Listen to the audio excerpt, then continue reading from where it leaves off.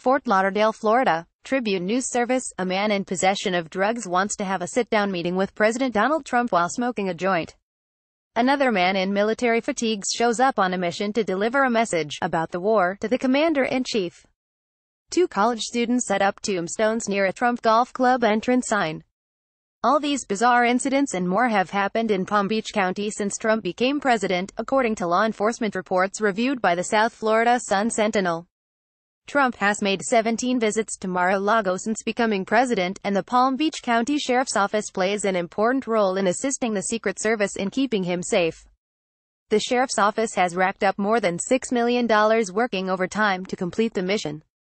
The Sun-Sentinel requested incident reports for Trump's Mar-a-Lago estate in Palm Beach, Trump International Golf Club in suburban West Palm Beach, and Trump National Golf Club in Jupiter. It also reviewed media reports of Trump-related incidents in South Florida. None of the reports appear to detail serious threats to the president's safety, but the overwhelming police presence doesn't always deter mischief. Despite the multitude of security at Mar-a-Lago, one employee drove into a checkpoint on deck 27 and then was caught spraying cologne in an attempt to cover the smell of marijuana in his car. Deputies found a small bag of marijuana and issued the man a notice to appear in court. He asked for his marijuana back, but deputies refused. A Mar-a-Lago security manager suspended the employee and told him not to return until contacted by the club's administration, according to the report. At least 4 people with erratic behavior traveled hundreds of miles and told deputies they had a meeting arranged with the president, according to the incident reports. Checks revealed no such meetings. A 32-year-old Georgia man wearing military-style fatigues claimed on February 6 he had an important message about the war to deliver to the president from Defense Secretary Jim Mattis. He told deputies he had traveled to the White House only to be turned away by Secret Service, then he sold his firearms to pay for his journey to Mar-a-Lago, and that he was destined to marry Trump's youngest daughter. At Palm Beach International Airport, deputies arrested a 27-year-old Ohio man who told deputies he traveled to South Florida with the intention of smoking a joint with Trump for 4/20, an unofficial pot-smoking holiday, and having a sit-down meeting with the president. Secret Service flagged the man at the airport based on comments he was making about the president. He told investigators he wanted to talk to Trump about the static and frequency feedback he hears in his head and from his basement. He had full intentions of driving to Mar-a-Lago and walking onto the property, an investigator wrote. Deputies arrested the man when they found methamphetamine in his bag, according to a report. A California woman flew to South Florida and thought the Secret Service was going to pick her up at a West Palm Beach hotel and take her to see the president. When that didn't happen, she took an Uber and arrived at a security tent on Feb. 18. A fourth person showed up to Mar-a-Lago on Feb.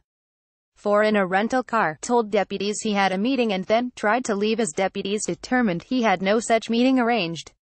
Those incidents aren't surprising, said Ronald Kessler, a best-selling author who wrote a book examining the inner workings of the Secret Service.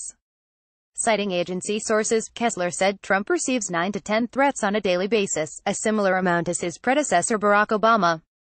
Threats are placed in 3 categories, with Category 3 being deemed the most serious, he said. With a budget of $2 billion, half of which is focused on financial crimes, the Secret Service delivers a good value for taxpayers, considering a single new stealth bomber costs about as much as what's spent annually on presidential protection, Kessler said. It's nothing when you consider the devastation of an assassination, which nullifies democracy, he said.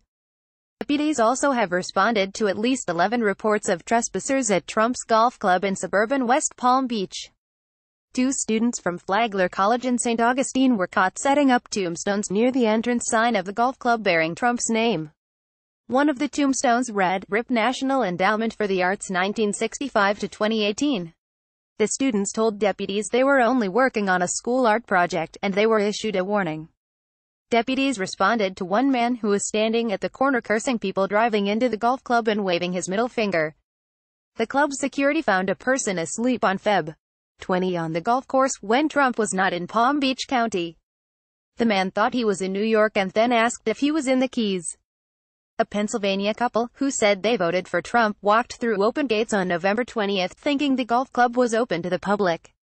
Media reports detail other incidents, not provided in public records requested by the Sun-Sentinel. In February 2017, a middle schooler confessed to throwing a block of wood at the president's motorcade. On President's Day weekend of this year, the driver of a media van was briefly detained and then pulled off the job when a gun was found in his bag. Secret Service determined he was in lawful possession of the gun, and the driver told agents he had forgotten to leave it in his personal car. Someone splattered red paint on March 31 on the entry sign at Trump's golf club. Trump has gone on record praising the Palm Beach County Sheriff's Office, tweeting a photograph of himself with motorcycle deputies and writing, "Thank you to the incredible law enforcement officers from the Palm Beach County Sheriff's Office. They keep us safe and are very cool about it."